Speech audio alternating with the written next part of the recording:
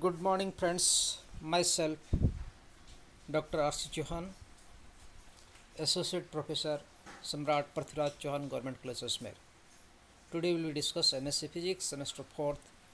The paper is 16th A, that is Microwave Electronics, and that is related with the unit first. Chapter is Microwave Devices.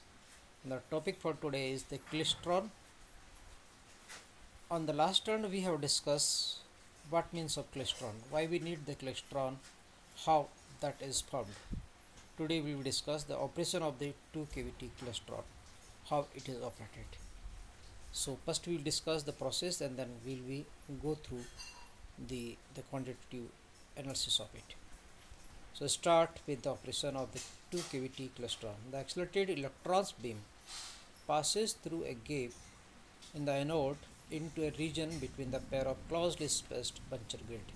Means when the electrons are produced by the electron gun and then that will passes through the puncture grid, or you can say first gap, across which the RF voltage exists. Then it passes through the drift space and then another pair of the catcher grid, the second gap, finally collected by the collector. So this is the process. First produced by the electron gun, second it is passes through the RF field which is called the buncher grid, which produces the bunching of the electrons, and then it passes through the gap between these two, that is called the drift space, and then it will passes the second grid and that is called the catcher grid, and finally collected by the collector. So the buncher cavity is kept at the mostly at the same DC voltage at the anode. The electron emerging from the buncher grid are velocity modulated due to the presence of an RF voltage and the conversion of the velocity modulated electron into the density modulation. While passing in the drift space, the grip gap between the two types of the grid and then process is called the drift space bunching, because it will bunch in the different groups of the electrons. This phenomenon is called commonly bunching, and it is the result of the velocity modulation produced at the first gap of the buncher grid. When these bunches enter into the second gap, but catcher grid, during the retarding phase of the RF field of the catcher resonator and the RF input of the first resonator, that is buncher cavity, and the amplified at the catcher grid. So what means of this? That first it will be go from the first gap where it will be produce the velocity increase or decrease according on the signal RF signal, and that will be converted into the velocity modulation, and then in between these two there will be the bunching of this one, or you can see the density modulation is there, and finally it is passed through the second grid, and that is the cavity resonator, or you can see the catcher cavity, and that is also the amplified because the voltage is increased here. The both cavities are identical, are tuned to the natural frequency of the cavity, means all 3 points have the same frequency, and which is also the frequency of the input signal. Input signal, bunching cavity and the catcher cavity all are at the same frequency, and the finally emerging electrons with the reduced velocity from second gap are collected by the collector. So these two cavity klystron is capable up to the 100 gigahertz. Now we will discuss the quantitative analysis, that is velocity modulation. What means of velocity modulation? The variation of the velocity of the electrons in the electron beam is non-velocity modulation, means changing or the variation of this one velocity of the electrons. That process is called the velocity modulation according the input signal, input RF signal, or you can say any signals.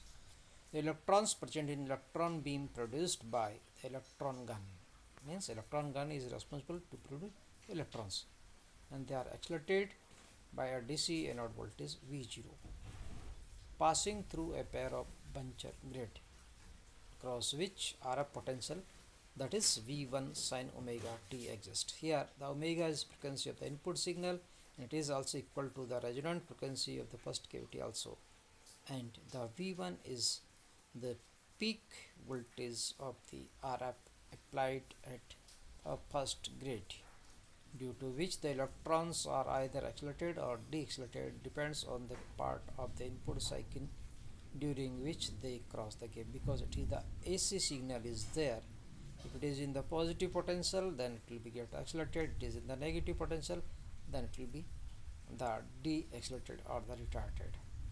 So the electrons which are accelerated among emerge with higher velocity, and those are deaccelerated have the lower velocity than the original velocity produced by the potential V0.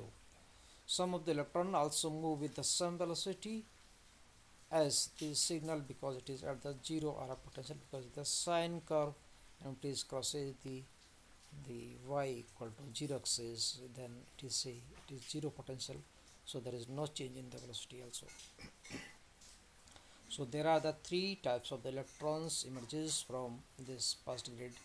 One have the same velocity as the original, second one that have the higher velocity than the original, and the third one that is the lower velocity than the original. So that is the velocity modulation is there. So it is assumed that the time taken by electron to cross the grid is very small than the cycle of the RF signal, because the gap is very small. So the velocity of the electrons before entering the puncture grid is 1 by 2 mv0 square equal to ev0, where capital V0 is anode cathode potential difference, the small v0 is the reference velocity, and the velocity which is produced by that the electron garnet. So the velocity V0 is equal to twice ev0 by the m e by m, the charge to the mass ratio of this one. The energy of the electrons emerging from the first gap at time t1 is ev0 equal to E. We have substituted the value of this one, so the EV equal to EV0 plus V1 sin omega t1, because now the potential difference is also added of the RF field. So the EV0 equal to 1 plus V1 by the V0 sin omega t1.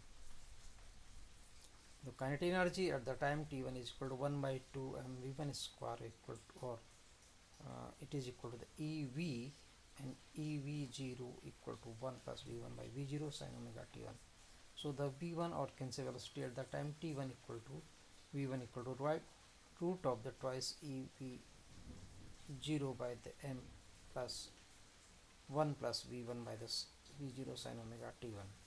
So this will be give the velocity at the time t1 of the emerging electrons from the first grid.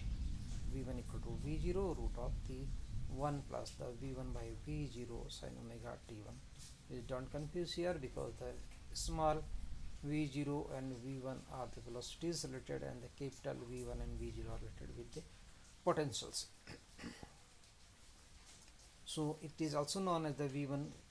We can write V also. Mostly books they are using this one. So small v equal to the V0 root of the 1 plus alpha sin omega t1, where the V1 is the velocity at the time t1, or the V also.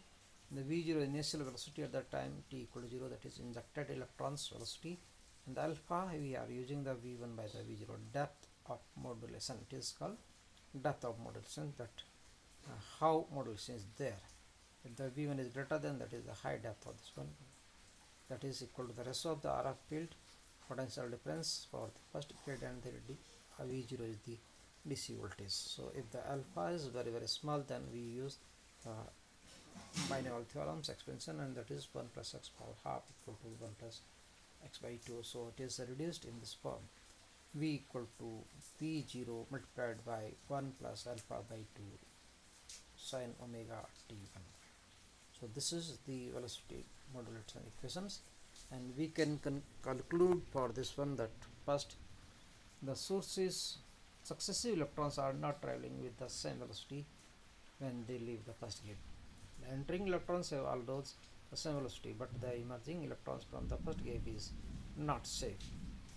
The electrons which leave the gap at that time corresponding to the omega t1 equal to 2 pi n, and n equal to integers 0, 1, 2, 3 whole numbers, so you can say will move with the same velocity, because here the sin omega t1 equal to 0, there is no effect of the RF field, so that is both velocity are same.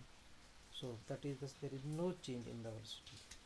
but the electrons which leave the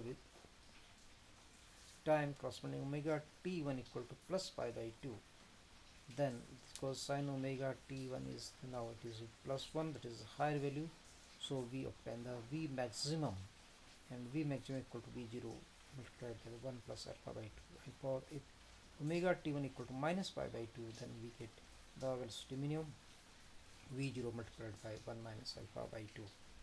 So the electrons which leaves the time interval in between the pi by 2 omega in between 0 and this one, that will be slow down, and the time for the 0 to pi by 2 omega will be move fast. So this gives the velocity modulation. So the electrons being with the velocity modulated, and the equation for fifth and the third and the known as the equation of the velocity modulations.